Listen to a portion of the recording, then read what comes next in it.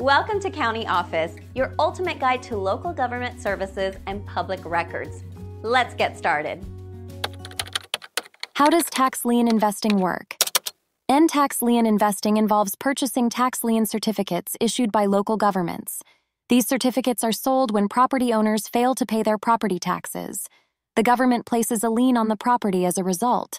Investors buy these liens at auction, paying the outstanding tax amount.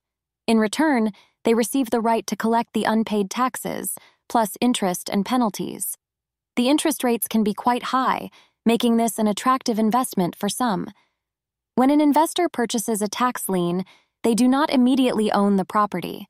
Instead, they have a legal claim against it. The property owner must repay the lien amount plus interest to the investor. If the owner fails to repay within a certain period, the investor may foreclose on the property. This process varies by state and locality.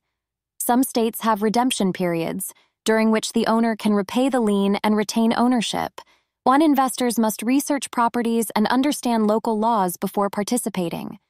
Due diligence is crucial to avoid properties with other liens or issues. Tax lien investing can be profitable but carries risks, including potential legal complications. Always consult legal and financial advisors before investing.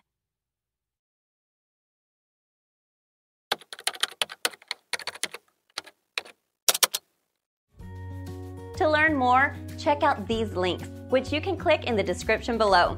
And feel free to comment your questions. We're here to help. Thanks for tuning in to our video. Please like and subscribe and leave a comment below. See you in the next video.